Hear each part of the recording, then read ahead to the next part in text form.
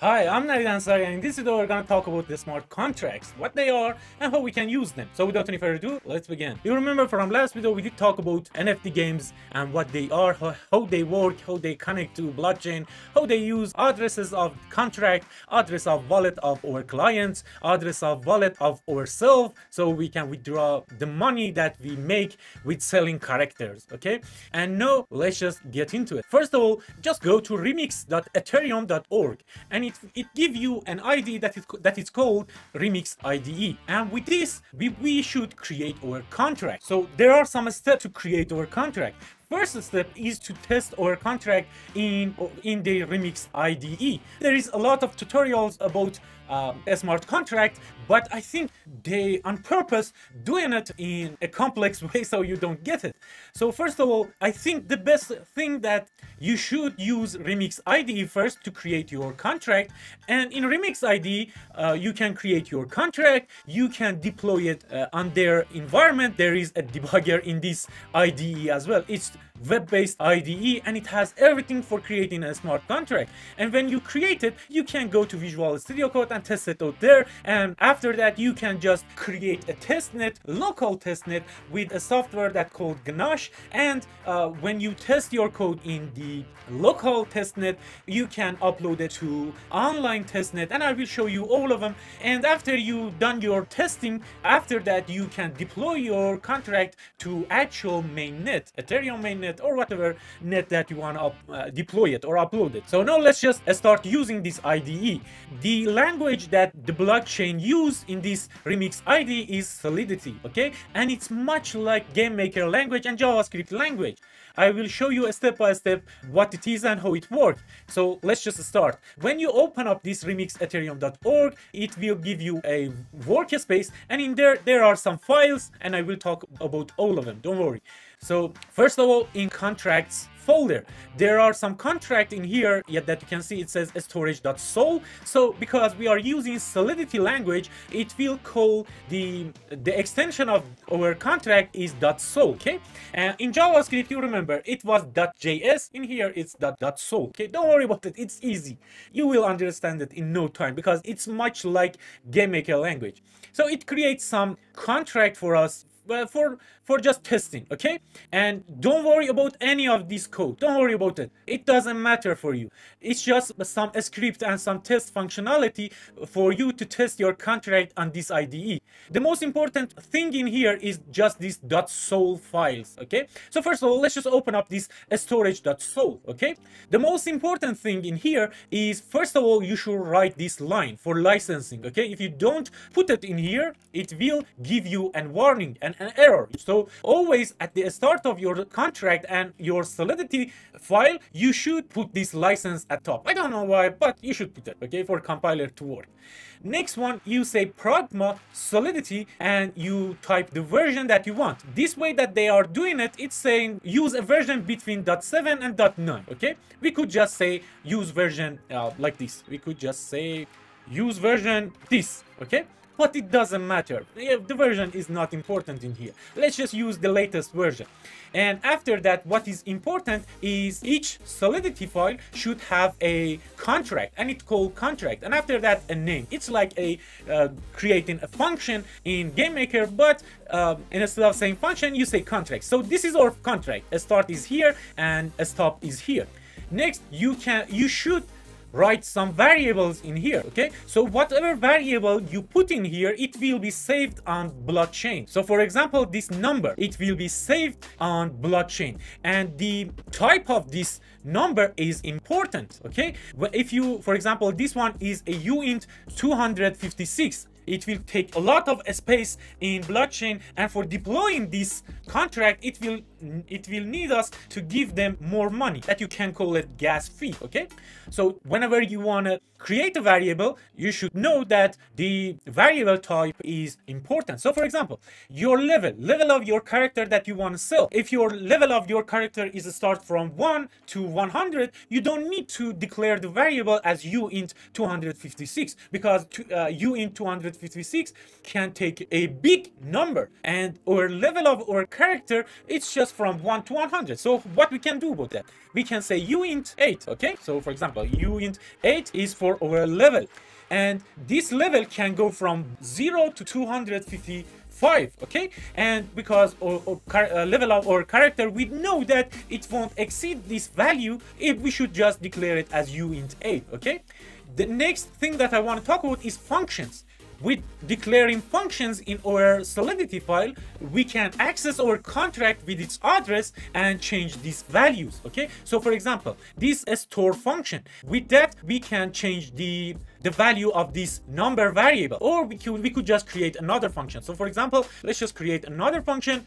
I want to say change level, okay? And the new level, we know that for input it should be uint 8, not uint 256. So let's just change that. Let's just copy from here to here. The name of this variable, this input variable, I want to call it new level, okay? Whatever you want. Next thing that you can see, it says public. What it means? It means that everybody can access this function. So that is not a good thing. When we deploy or upload our contract to blockchain, everybody can access it. And in future videos, I will show you how you can change this, so just us developers can change this level, for example, or just our game can change this level, okay? But for now, let's just leave it as at public. We will change it in future. And there is a body for this function, exactly like gamemaker, and in here we want to change the level, this level, okay? So we say level is equal the new level that we put in there, okay? So we just create a function for changing the level of our character, okay? Next thing is this function that can return our number. So we can use it for our level as well. First of all, we say function, the name of our function, and you can see it is public, so everybody can use it. And next, you can see it says view. When you should use view, when you want to just show something or return something, you should declare it as view. And if you want to return something in the body of our function, we should say that it's returns something. So whenever you want to return something, you should put return in here and view as well, okay? So let's just create a function for our level. Let's just copy and paste this. Let's just do it for our level. First of all, I want to change the name to get level, okay? So get level, we want it to be public because we want to show something, we declare it as view, and because we want to return something, we declare it as return, and the type that we want to return is uint 8, okay? So just know this, when you declare something as return, you should declare the type that you want to return. So in this case, we want to return the level, and the type of level is uint 8, and we declare it in returns parentheses to be uint 8, and after that we can return our level that is a uint 8. So now we create a contract, but it's just for one character, and I will show you how you can create a contract for all of the characters, okay? Just one contract for all of the characters. Right now it just have one character, okay? I want to change the name of the contract to be character, okay? So now we write our simple contract. Let's just test it out. First of all, you should go here, and in here always check this auto compile, okay? When you check this auto compile, when you save our solidity file, it automatically compile our solidity, okay? So in this compile tab in here, you can see it give us an error, and it says you can't put this comment in here. So let's just delete that, Control S, save it, and it will compile it successfully, and you can see the tick in here, okay? The next option is this version that you want to compile this solidity file. Don't change this, it always works. The language that you want to use, because we write in solidity, just select solidity. The EVM version, don't worry about this, I will talk about it. Next, you should go to deploy and run transaction, okay? So we write our contract successfully. Now we have a contract that we can change our character level, and now we can deploy it on a testnet, okay? There are some environment in here that we can use for testing our contract. So for example, this JavaScript VM virtual machine on London, okay? So let's just use that, and with that it give us some account to test that, okay? So you can see these accounts, it's a address of some wallet, okay? So for example, I want to use this first account. So this first account, let's say this is us, and all of these accounts is our clients, okay? So first of all, let's just click on the first one, because we said that this first account is us, developer account. developer wallet. Okay, just click on that.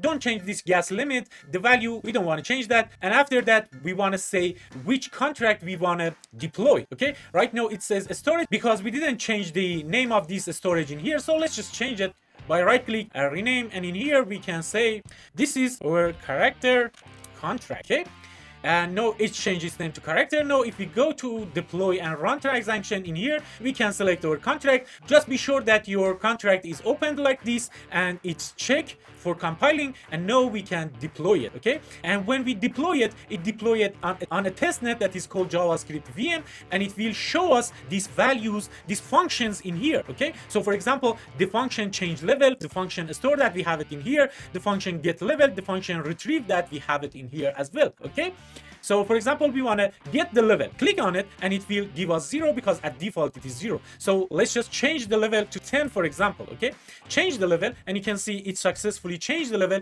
And now if we get the level, you can see it give us 10.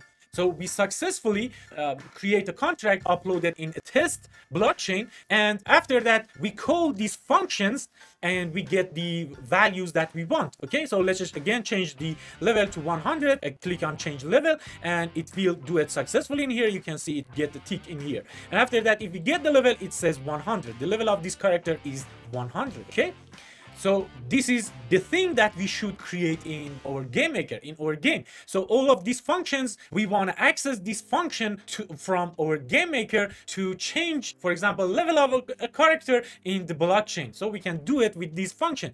And in here you can change it as well, but when we deploy it on our testnet, we will just access it in just game maker or in just our site. Okay, so now we learn how we can create a simple contract and how we can test it on local virtual machine blockchain, and we test it and we change the level of character. In the next video I will show you how you can create a contract that has multiple character in it and the client can buy any character that they want. So let's just end this video and we start in the new video. Please, if you want to help me, hit that like button, it helps me a lot. Thank you very much for watching. Bye.